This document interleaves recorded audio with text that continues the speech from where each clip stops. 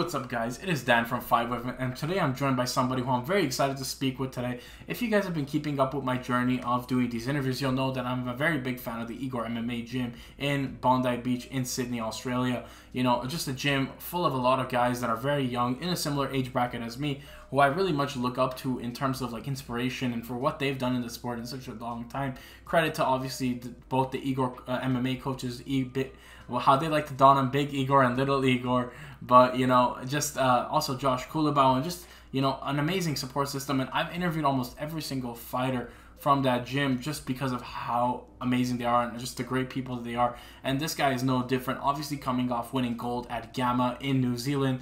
You know, just a phenomenal guy on the come up. Really somebody who I would love for you guys to keep up with going forward. Just somebody who's really made a name for himself in the gym as a quality training partner, as a quality coach for the guys coming up, and just somebody who's really been an inspiration for the people around him. And today I'm joined by none other than Flynn Galea. How you doing today, my brother? I know we were talking off air, but I'm excited to be here today. Yeah, awesome. I'm doing fantastic. I'm excited to be on here. Excited to be talking to you. No, yeah, definitely, man. I gotta say, obviously, first and foremost, you're coming off winning gold at Gamma, a phenomenal out-of-body experience, I can imagine, dude. You know, first and foremost, obviously, how are you feeling coming off that result? And talk to me a little bit about that experience and how, obviously, things have maybe settled since coming back to Australia and just the experience in New Zealand. Yeah, well, I mean, first of all, physically how I'm feeling, I was pretty damn lucky to get away unscathed. I feel awesome. I mean, I'm someone that's been waiting to get in the cage for a long time. You know, I've been training martial arts for a little while now, and I was just trying to not rush that process, and my coach didn't want me to rush that process. So after a couple of years of wanting to get in there, I finally got in there. It was pretty amazing. I'm really happy that I did wait and take that time because, man, felt pretty good getting in there and, you know, debuting in a pretty nice fashion. I got in there, got that first round TKO in the first minute. So I pretty much, got in there, smashed the guy, you know, got on top of him in a mount triangle and just ground and pound. And man, after that, look, I'll say I acted a little bit foolish. Like, that's true. Like, I yelled and I was like, you know, I was so G'd up, but you know, that was years of thinking about that exact moment just coming out of me. Man, I finished that fight in that mounted triangle, punching him in the face like I've been visualizing for years. Like, seriously, that exact position. I get people in all sorts of things, but I just, for some reason, I just knew that was how it was going to end, which was really cool. So when I actually got that, I was yelling out, you know, I was yelling, that's what I said. And, you know, it was funny because I really didn't say it to that many people. And I realized after, I'm like, who did I say that to? I was like, I said that to myself. You know what I mean? Like, that's what I said to myself and maybe a couple of people, you know, my best mates and my brother. But generally speaking, I didn't really say it to many people. But yeah. And then, then there wasn't really much time to enjoy that, to be honest. It was sort of I got to enjoy that for about 2 minutes, less even. And then what had happened was the next person that I was going to fight was the winner of the fight directly after me in the same ring. So I didn't get to go back. I didn't get to talk to my brother, my dad much. Like, I literally walked off and walked straight into the stands. And then I was watching the next fight, and man, these guys could bang. They were going at it. They were crazy. And I was like, I was told this was my next fight. Like, are you sure these guys are in my division? Not because I didn't have confidence, because they looked bigger than me and they looked a hell of a lot more experienced than me. And I'm there, I'm watching, like, man, and I happened to be right next to the guy's dad who I ended up fighting. I didn't know that at the time. And he's talking about him, like G'ing up his son and stuff, saying, yeah, just the other week he knocked someone out in 17 seconds. I later watched that. Freak. Am I allowed to swear on this? Oh, yeah, absolutely. Fuck yeah. You're fucking crazy knockout, man. It was just insane. Like, flattened the guy out. Anyway, I'm lucky I didn't watch that before. I didn't want to get in my own head. I'm watching these guys go, man. I'm seeing some pretty good wrestling. I'm seeing some pretty damn good striking. Like, I'm talking like crisp boxing, crisp leg kicks. Like, everything was moving nice. And the guy that won, he didn't get the finish, but man, he was just on fire, right? Like, he just moved like a unit and he hit like a fucking tank. And I was like, man, okay, so I'm fighting this guy. So it's not scary, but it's going to be a challenge, you know. The one thing that I did notice is that although they both had some good jiu-jitsu, I knew I had them there. And I was like, all right, well, this is going to be a matter of what this fight is. So I got in there. I spoke to my coach straight after that. Now, that fight finished, and it had only been 10 minutes since I had my debut. You know what I mean? Now, this guy that I was about to fight was going 4-0 already. So, like, he was a lot more experienced than me. And pretty damn good. Had some pretty heavy hands. I called my coach. I said, Coach, I won my first one. I just watched the second guys. This is what's happening. You know, congrats, whatever. And then, well, not congrats, whatever. He was super happy for me, you know. He said, okay, let's do this. Let's keep him at distance with our teeps.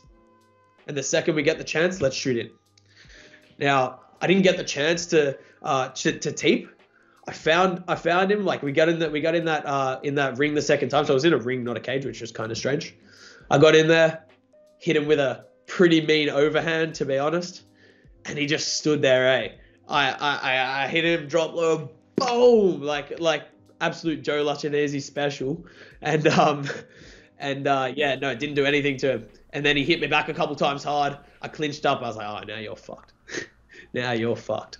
And then it was my game. Came, man. The throw. Sorry? The throw right to follow up after the clinch. I saw that throw on your Instagram story. And honestly, dude, for a guy who fought his MMA debut 10 minutes before and to adjust on the fly like that, dude, unreal. The throw into the mount and then the armbar setup off of that, you know, fucking amazing setup.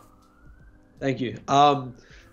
Yeah, I mean, like, it's nothing I haven't done before, you know. It's weird because it was my debut, but I've done jiu-jitsu like a fair bit, and I spent a lot of hours on the mat, and you know, it does go unseen from most people, but I knew I had it in me. Like I knew that the second we locked up, he was gone. You know, I knew that, and it's not just that. I know I can strike as well. I know that, but this guy was at a higher level than me. I'll just say that straight away. He was at a higher level striking than me, so I knew that was the game I was going to play that time. And yeah, man, like I felt it right there. Like I know it's a bit weird. Some people tend to even, I think, go as far as not even believe me when it comes to these sort of things. Well, I usually don't talk to many people about it, but I have a lot of visions when it comes to this sort of thing. I have a lot of visions when it comes to what I'm going to do as in before the fight, but also in the fight. And I felt as soon as we locked up, I could see it. I could see like a clear path. I knew he was going to throw a knee. He threw a knee.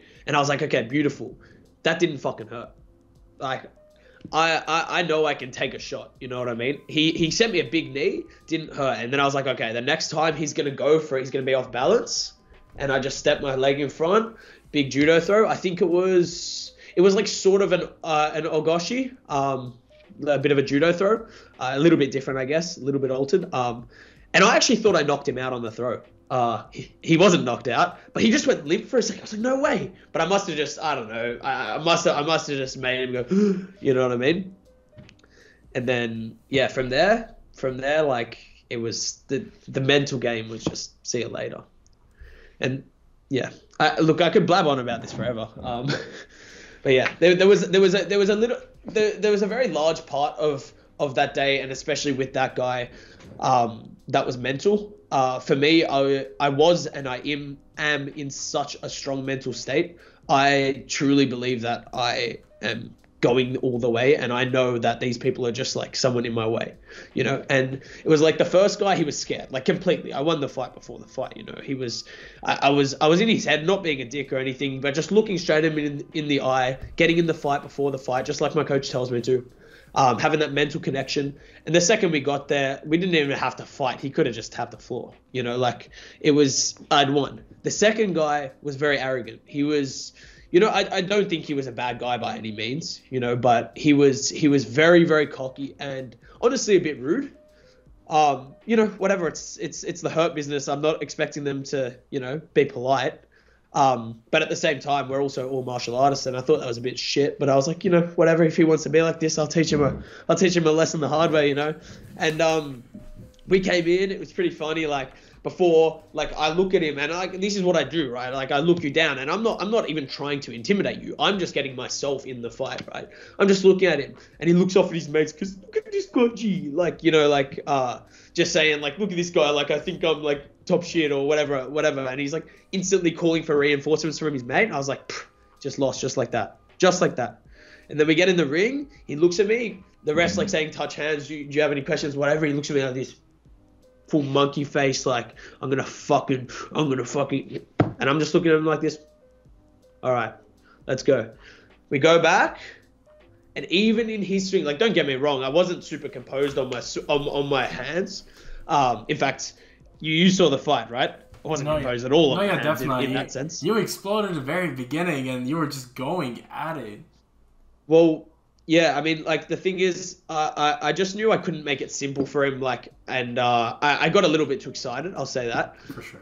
But the thing is, man, at the end of the day, like, I was too good for him. Like, I want to stay humble as well, but at the end of the day, you know, like, don't come up in someone's face and be like that about someone that's about to break you in half. And then we went out there. He hit me good, like he was beating me at the striking. I get him on the ground. I knew exactly what he was going to do as well. Like I think people think that he bucked me over when it got into the triangle armbar situation. No, I was on top of him. I was waiting for him to buck, and as he did that, I lifted his head up and threw my leg under for the triangle, rolled into it, and got the armbar. I set it up. I knew what I was doing, you know, and yeah, it wasn't a thing of malice at all, but I destroyed his arm, like that. You know, it wasn't anything like against him personally. It was just like in the motion. That's just how it happened, right? Which is just what happens sometimes, right? I don't by any means want to hurt anybody. You know what I mean? And then after he gets up and it's instant excuses. You know, I'm like, man, just take this one, bro. Just take. He goes, yeah, whatever. I was like, because I first said to him, I said, yeah, man, you had me on the feet there. That was good, but yeah. And then he just goes, yeah, bro, like I'm a white belt in jiu-jitsu. He's like, I'm a white belt in jiu-jitsu, sir. I was like, I'm a white belt in striking. What are you talking about, mate? Like I'm still in the blue belt in jiu-jitsu as well. Relax, you know what I mean?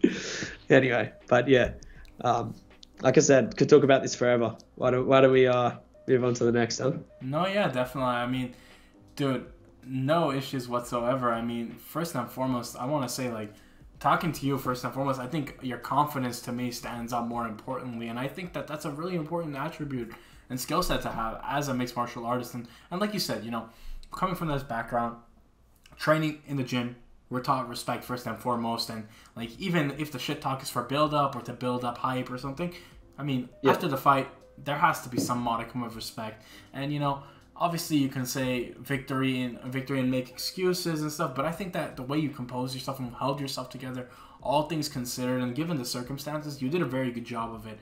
And I think your adjustments on the fly and your mindset towards the game speaks volumes of your character and commitment inside the gym and outside the gym. Because like you said, and I think something that stood out to me about what you said was the visualization part. I think I've had that moment where I'm sitting ahead of a jiu-jitsu class and I'm visualizing what I learned the last class out, and I'm thinking of myself scenarios in my head, kind of daydreaming almost in a sense of what's to come. And I think that that's very much echoed in fighting. The sentiment is the same there.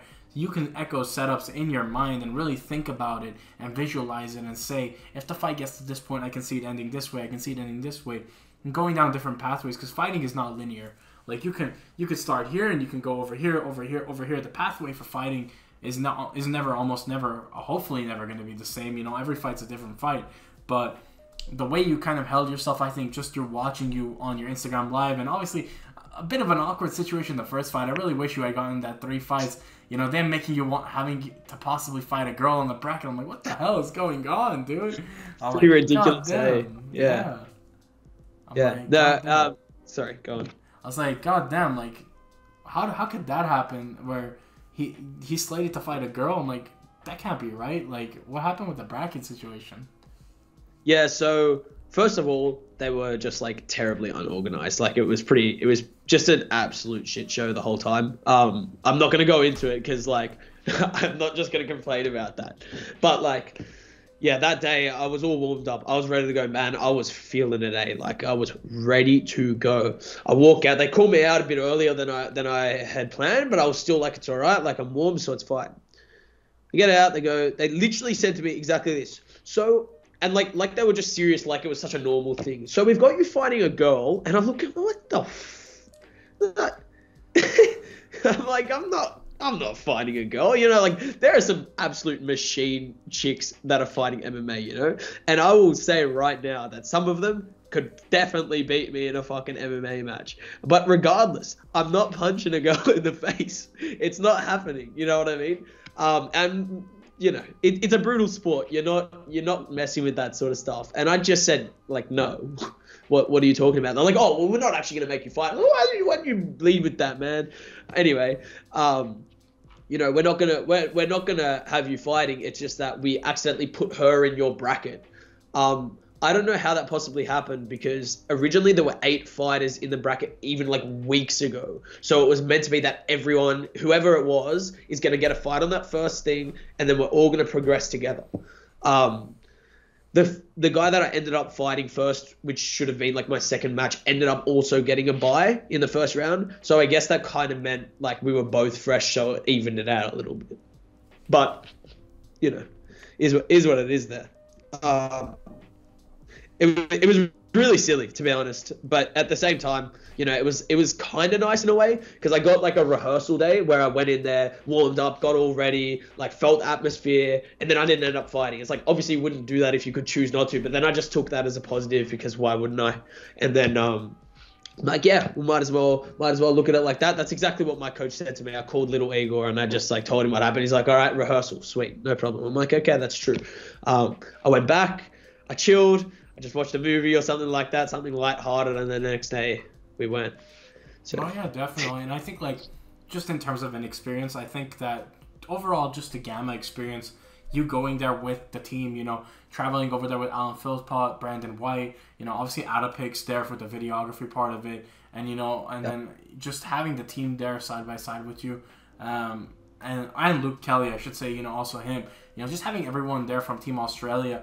Kind of an out-of-body experience, I'd imagine. Everyone kind of coming together from Igor, or like the guys from Igor's, and then obviously Team Australia. An out-of-body experience because a lot of you guys are obviously also on the similar trajectory. All of you guys are making your starting out on that Gamma card. Some of you and like making your debuts, and it's a long time brewing. So overall, just from looking in from the outside, I mean, like you said, we could talk about this for hours, but looking in from the outside, success is all around. I think a great event for you, a great showing for you, and some much needed cage time, you know. Like you said, I know you've been competing in jiu-jitsu competitions outside of fighting, and you've been very active and steadfast in that goal of just being active in the jiu-jitsu front, but it was nice to see you finally take your foot into the octagon, or in the ring, I should say, and just be able to get that wealth of experience there. So, like, that's an exciting part, and then also just, I mean, talking about Igor MMA, you know, I think we can go on for hours talking about the gym, honestly speaking. Like, probably one of my favorite gyms for the amateur scene, period, you know.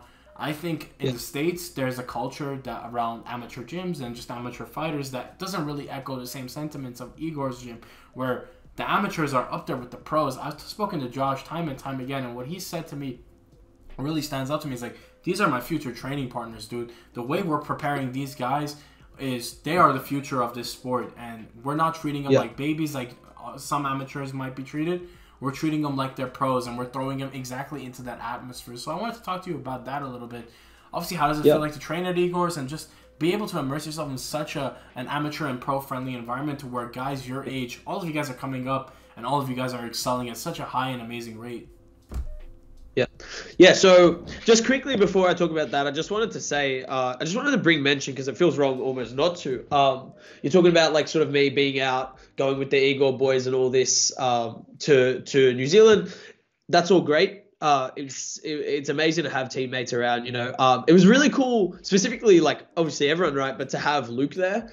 Luke and I are really funny. Like we're almost like two sides of the same coin in the sense that like I'm like the grappler, he's the striker, and we're always teaching each other things.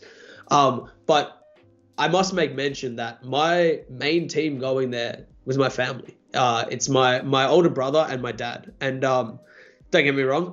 My mum and my little sister support me so much too, but they can't fathom watching that, you know.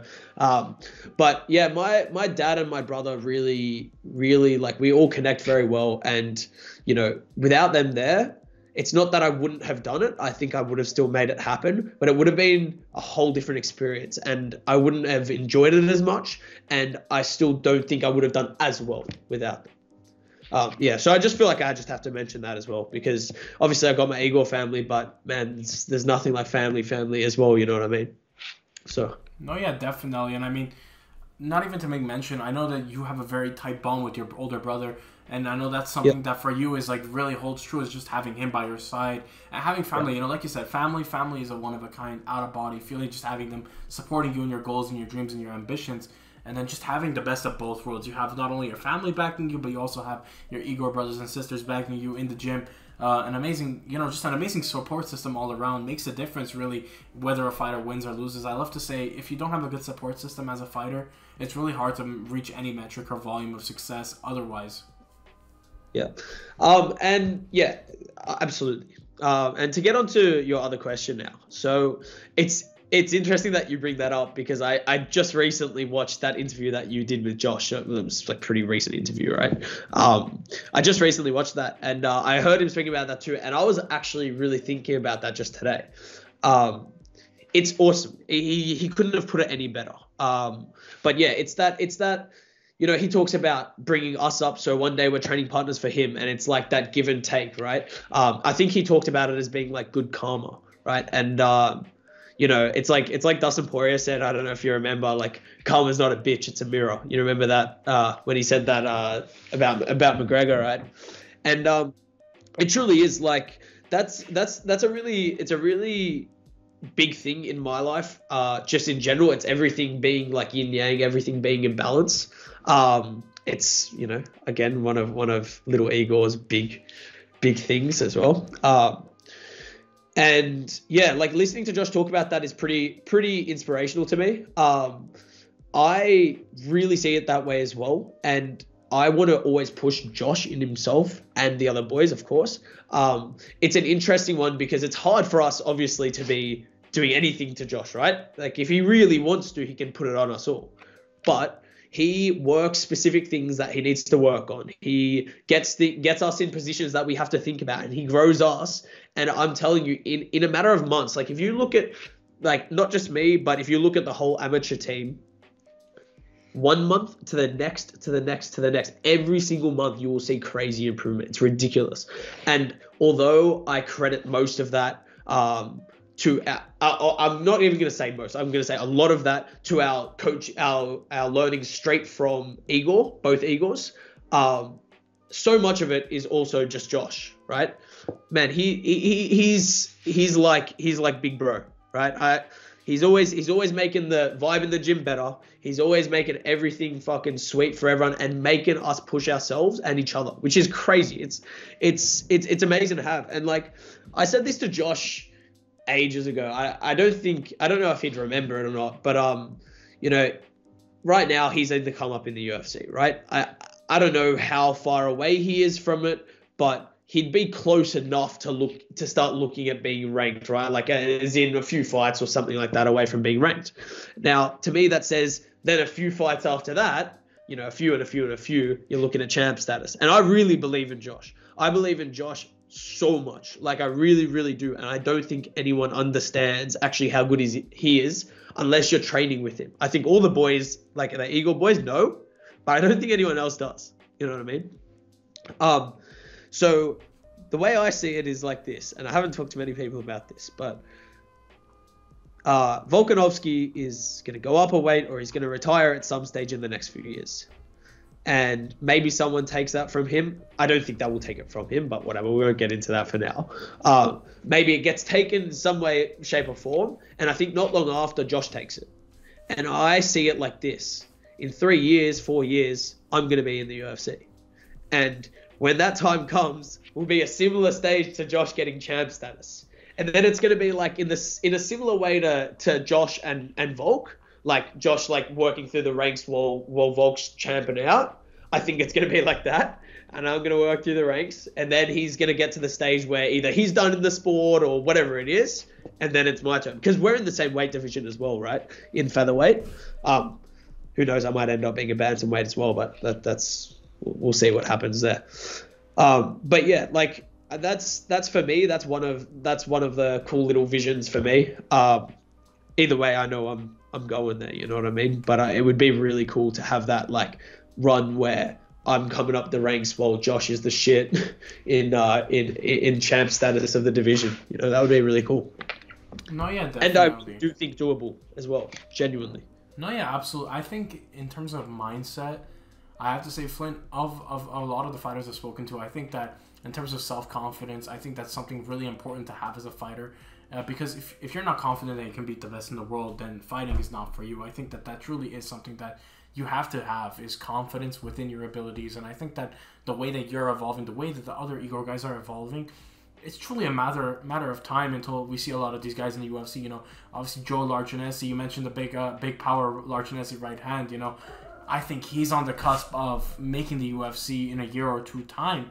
At 125, you know, you look at the depth of the division, it needs some fresh blood. And with someone like Joe who's progressing at such a fast rate, you know, he can think. You look at Perry, you look at Shai, you look at Brandon. You know, these are guys that are putting in the hours on the mat. Not to mention Ben Patterson. I mean, looking at how phenomenal he's been in the cage thus far. The list goes on and on. You know, everybody out of Igor's has this trait or something about them that really speaks to their evolution. You know, time and time again, they've shown that they can battle through adversity. They can really excel in the sport.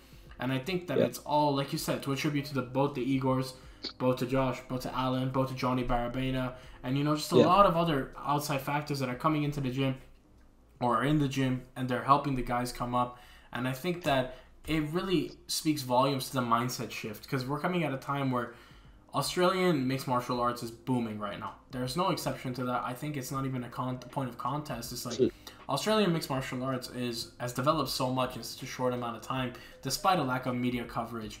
And now we're at a point where, you know, the amateur scene in Australia is booming. There's multiple successful shows, multiple opportunities for these guys to put on, and a booming regional circuit. I mean, you got like Hex Fighting Series, you've got Eternal, you've got Urban Fight Night. Those are just 3 amazing professional promotions.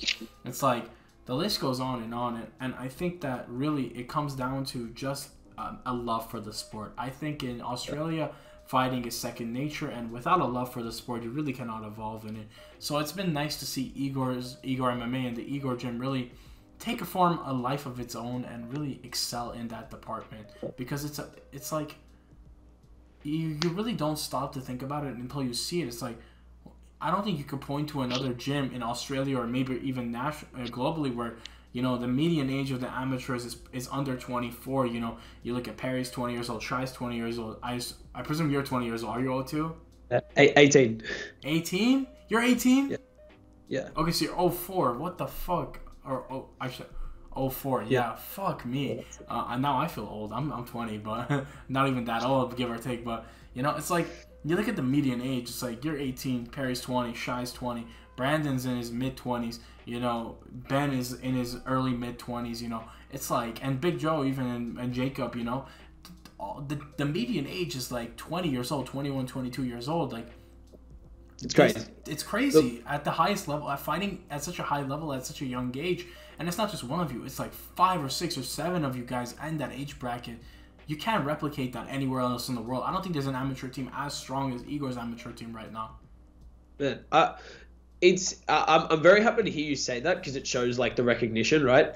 I'm gonna say this right now, like with confidence. There are multiple people in our team that are making the UFC, and not just making the UFC, they're making it big in the UFC. This is the thing. Let me explain. Probably not for you. You probably understand this, but for anyone else, right?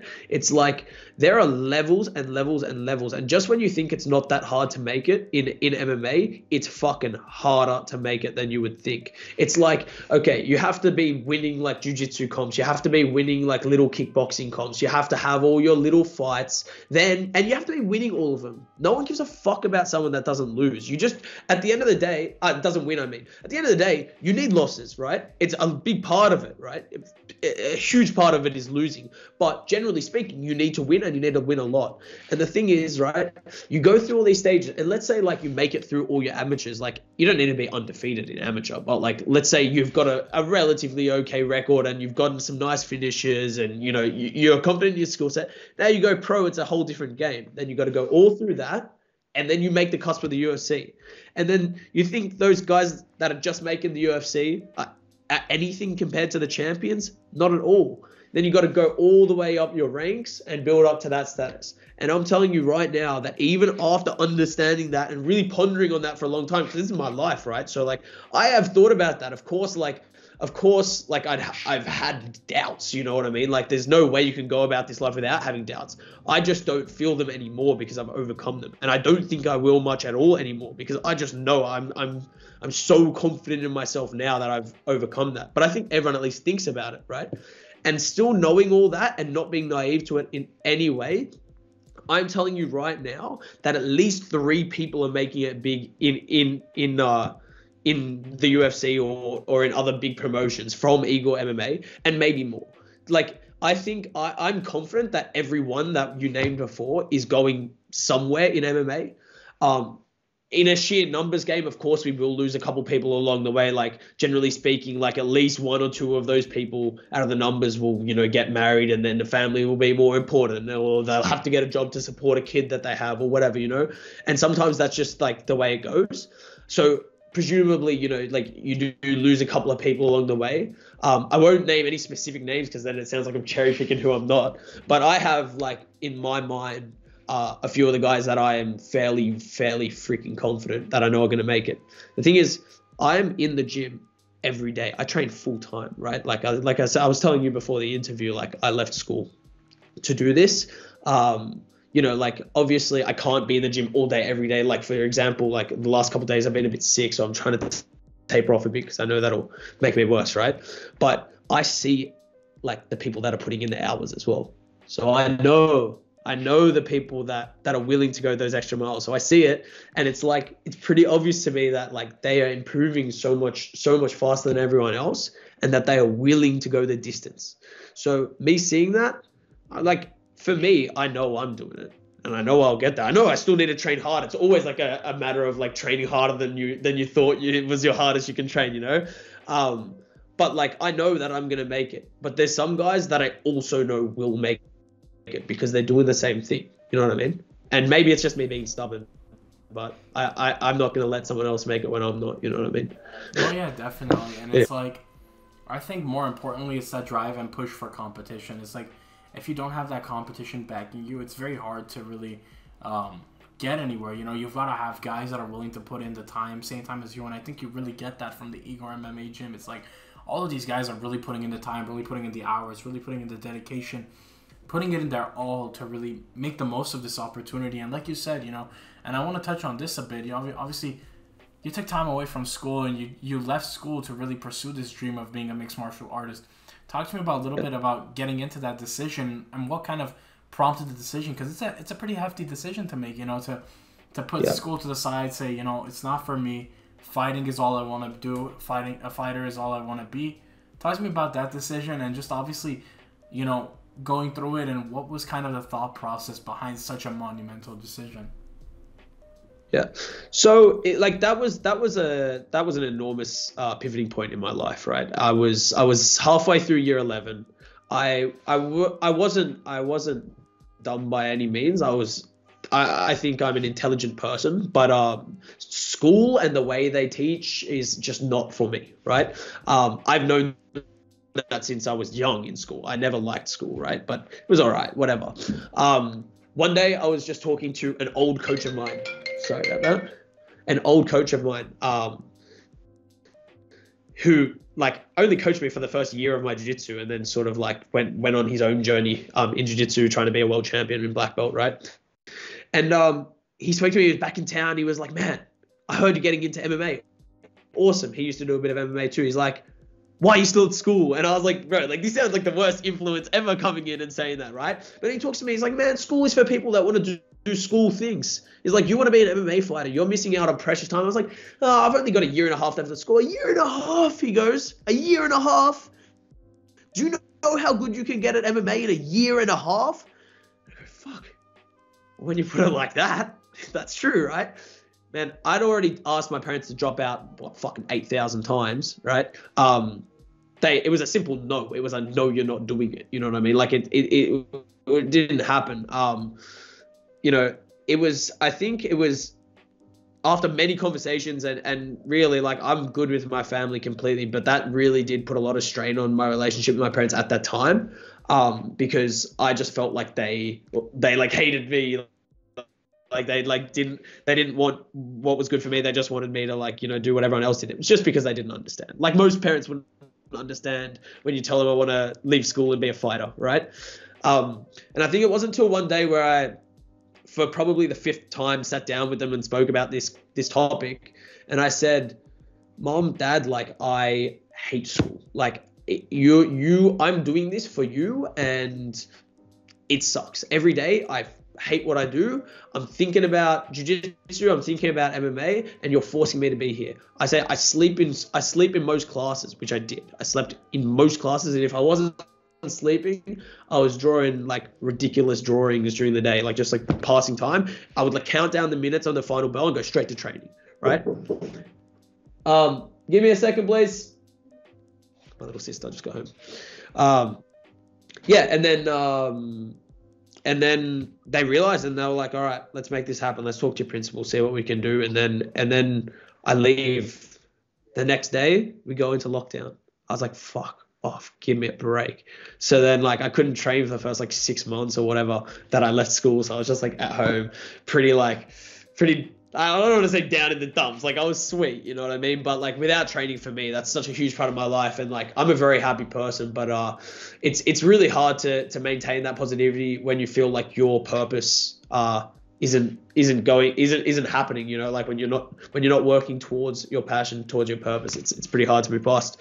And then the second we got out of that, I eventually got into the whole Igor MMA, and from there it's all been like this.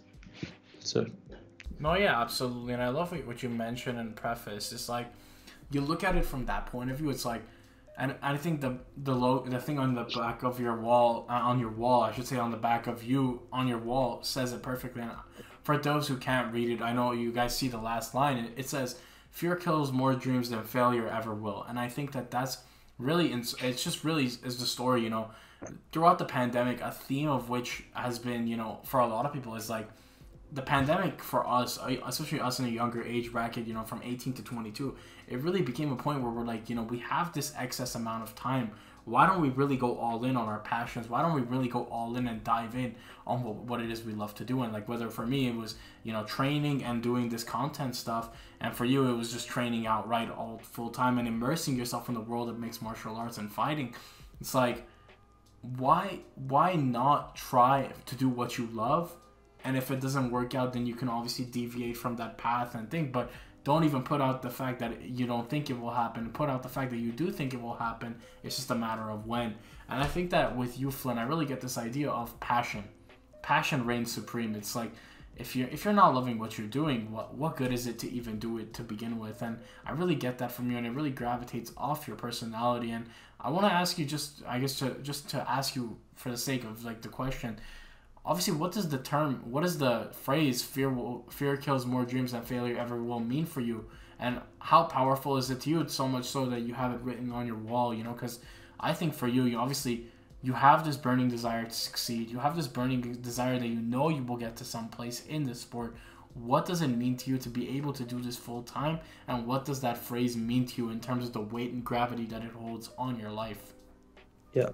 Well, first of all, to say how much it means to me, as you were saying it out loud, literally got chills. Not even joking, right? It's like, it's one of these things where I put things in my room, just to surround myself. I picture it like in my head, like it's like the words like sink into you, like you soak it up like a sponge. And it's not the only thing I've got in here. Like this is my little vision board behind with the UFC stuff, and over on the other side I've got a few other things like the no excuses, when you feel you have to keep going, that sort of thing. Like not exactly like that, but it's a quote about that sort of stuff.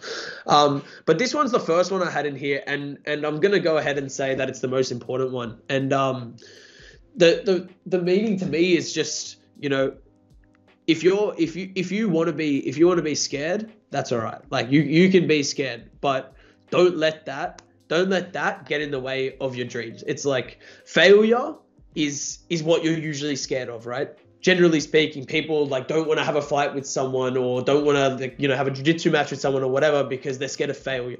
And that can't be what's happening. You have to be okay to fail. And the thing is, I am really big on winning in itself, right? And I know that sounds like, oh, everyone's big on winning. No, like I think it's super essential that you win, because like, I think it was Josh that said this to me first, is like history remembers winners, right? So if you want to be something in a sport, you do have to win. But along the path to get there, it's not all winning. You lose, and that just is what it is. So fear kills more dreams than failure ever will is one of the most true statements that I know. People are scared of failure, and being so scared of failure, they stop what they actually want to do instead of just failing and keeping going. How silly is that? I know it sounds ridiculous when I say it like that, right? But that's actually what stops most people. So man, I have it in my room. It's like it's preaching to me. It's like it's calling down to me. I also like the way I wrote that. I first saw it at a boxing gym, like my first ever like any striking experience. I didn't do too much boxing there, but I saw that quote and I was like, yeah, that's the shit. That's what's up. So fear kills more dreams than failure ever will. I really do live my life by that. No, yeah, definitely. Yeah. And I guess just in terms of the quality of conversation, I have to say, Flynn, like really, first and foremost, thank you just for, I think, inspiration. After this, I want to get up and just go jump in the freaking pool outside and go swim, do 100 laps or something like that. Like, I think the way that you go about the sport and really your inspiration behind what it is that you do is truly remarkable and refreshing to see a young man with such. I'm not that much older. Fuck, what am I saying? But seeing someone of a similar age bracket, like, just really getting after their dreams and really being vocal about how much they want to succeed and being motivated. And I have to say, like, you're like looking at the jacket you're wearing. I'm like, fuck, bro. I'm sitting here right next to Andrew Tate right now, getting motivated right now. I'm like, bro's wearing the Andrew Tate jacket right now, spitting bars back to back. I know Tate's a controversial figure. I won't get too much into that for the sake of YouTube coffee. I mean, we could if we had another few hours, bro. But I got to get to training too, man. Yeah, man. I mean, first and foremost, obviously, thank you so much for your time, for the good energy, and for just being candid about your wanting to and desire, your want and desire, more importantly, to succeed. I think as a young adult, success is obviously something that we put a lot of pressure on ourselves. Like we really have this endless drive and pursuit to really succeed, and we want that, and not so much the money, but we really want to put ourselves in a position where success is a byproduct of just everything else in our life. We're so good at what we do that we can support ourselves and be comfortable and just be able to have an influence and impact other people's lives. And for that, I thank you so much for just the energy and that you bring. It's a good intensity.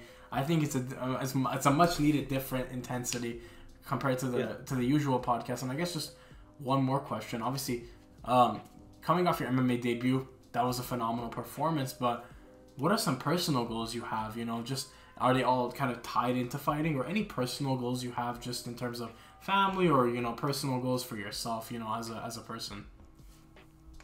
Man, this really is something that I could talk about for a long time.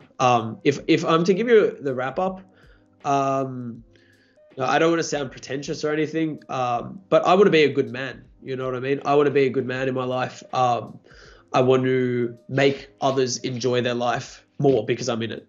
I want to be, I guess, the reason that people believe good people exist. Like for some people, of course, a lot of people will have that one person that comes into their life and like, oh yeah, this isn't so shit, And I understand that no one in history ever really can grasp every single person and make every single person like believe something, you know. But I would love to influence my share of people, you know.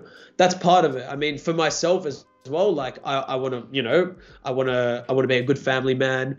I'm sure one day a good husband, whatever, a good father.